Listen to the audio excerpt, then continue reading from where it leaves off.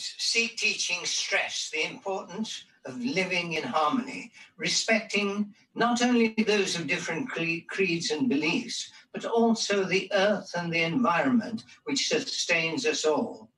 Sadly, over the years, we've failed to respect different ways of life, and in our short-sighted greed, we have done serious damage to our environment.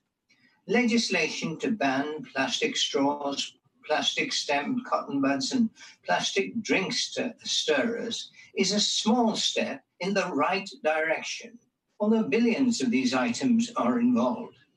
Such steps can help nudge us to understand our wider responsibilities to our environment and to future generations.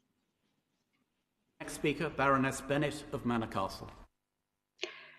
My Lords, I cite to the Noble Lord the Minister 3 pieces of research that have emerged since this regulation